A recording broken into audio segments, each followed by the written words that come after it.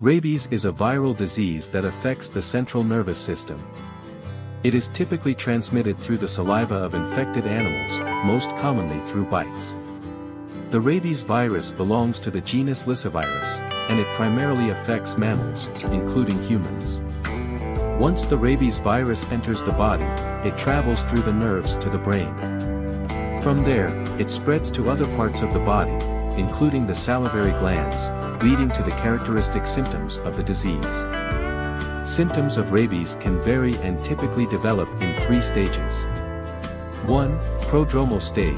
This stage is characterized by nonspecific symptoms such as fever, headache, malaise, and discomfort at the site of the bite. Some individuals may also experience itching or pain at the site of the wound.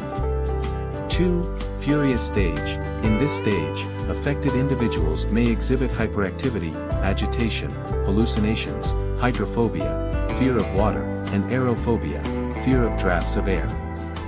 They may also display erratic behavior and may become aggressive or violent. 3.